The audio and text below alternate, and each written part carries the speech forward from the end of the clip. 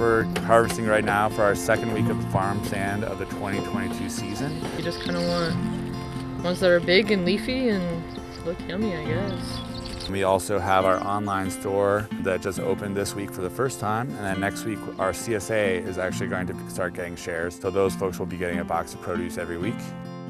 Oh, that's pretty fluffy. How many of each do you want to do?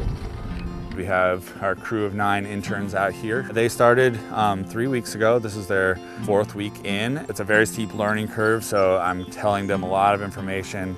We're kind of doing a lot of tasks in the field that really need to be done. This is an exciting moment on the farm where we're really kind of developing their own knowledge enough to basically be able to be a little bit more independent. But we're also learning all the protocols around food safety, around techniques in all the different aspects of the farm work that we're going to be doing on a regular basis.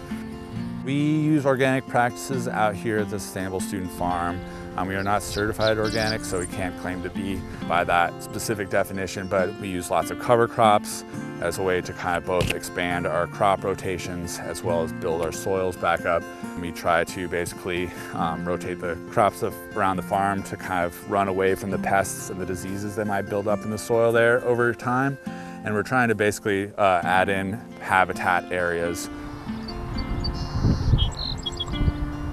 I guess it's been really exciting to see the educational elements become more and more centered and incorporated into the crop science department, which is our home department, developing a more educational kind of framework for giving the formal education as well as the work experience. Learning the crop families, learning the pest control methods, learning how to control weeds, marketing strategies and budgets, and farm design. All those aspects are really important for our students to be able to develop broad knowledge and kind of full picture of what we're doing out here. There's the no-till experiments over here which are exploring ways to treat the soil better so that the farmers have better soil to work with. I'm learning about how there is opportunities for people to make a life out of agriculture. We are going to be on the quad every Thursday from 11 to 4, and we have our online store that's going to be open on Mondays. And so we would love for any faculty, staff, students, anybody in the campus community to check out the produce, the great food that these interns are growing.